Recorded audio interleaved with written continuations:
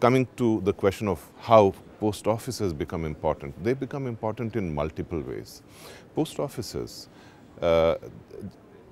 in some sense, are the largest retail network in a way when you consider e-commerce.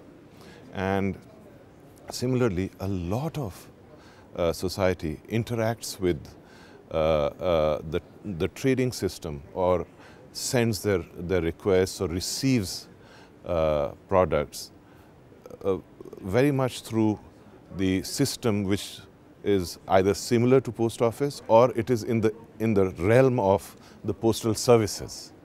So if we take the scope of services of post office, not just as delivering letters, which was something which is historical, but not the way postal services are seen today. And you get into all kinds of delivery services, you get into information, you get into verified documents, etc. And very quick mail, the hybrid mail which we have seen. When you combine all this and superimpose on that the fact that international trade today is actually conducted very much through supply chains. So you have production not just in one spot, but parts of products or services supplied by different countries or different parts within a country. And you have to connect them in order to come out with the final product and delivery to the consumer. The logistics, the post office or the postal service, the importance becomes crucial at each stage. So not just at the final stage, but each stage.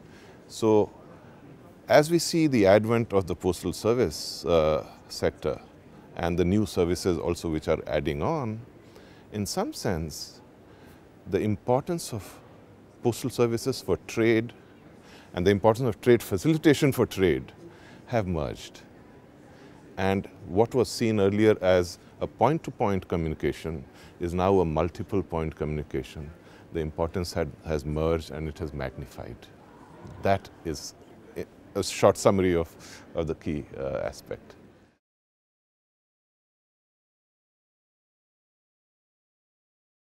I think if you see the framework of the kind of discussions we are having at the WTO, we can see a framework with interrelated components which involve customs procedures, which involve timeliness, which involve an ability for products to fit into the modern business techniques. Because in a supply chain, if things don't flow easily, you lose your competitiveness and thus business opportunities.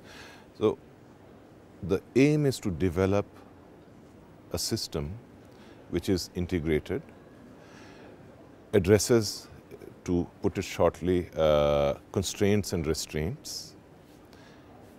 And in order to do so, there is a need to upgrade capacities, especially for the large majority of countries, to have information available.